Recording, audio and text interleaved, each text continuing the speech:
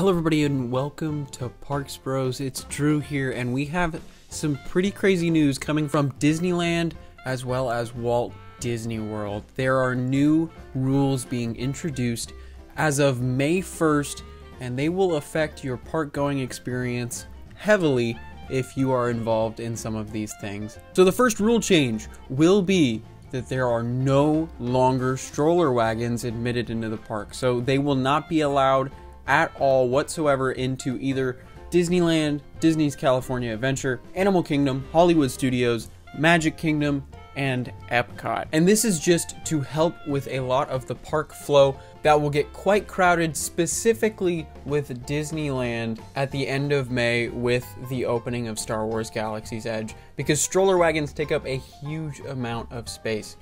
But moving from stroller wagons over to regular strollers, they can no longer be over 31 inches wide or over 52 inches long. So you will have to have a smaller stroller in comparison to these lengths, but this is just another precaution for growing crowds is my guess, and just to make it a little easier to walk around in the parks. Now another thing I would like to mention is their loose and dry ice policy. And this is actually effective immediately as of today, which is March 28th, that there is no loose or dry ice permitted in the parks. If you bring a cooler or a cooler bag, you will need reusable ice packs if you'd really like to have that icy element to your food or beverages.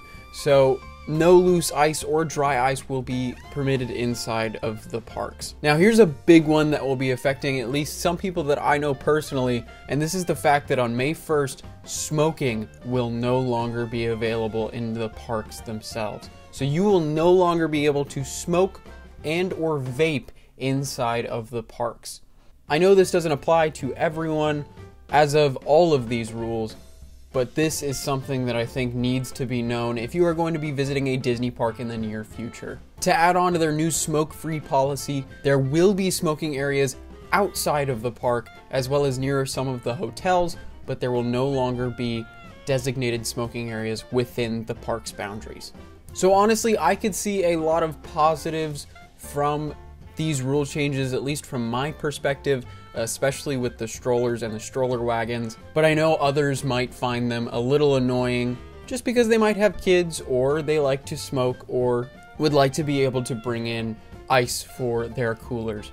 But looking at all of these new rules, I can see why Disney is implementing these now before Galaxy's Edge opens, and they have a giant influx of new as well as old visitors into the park.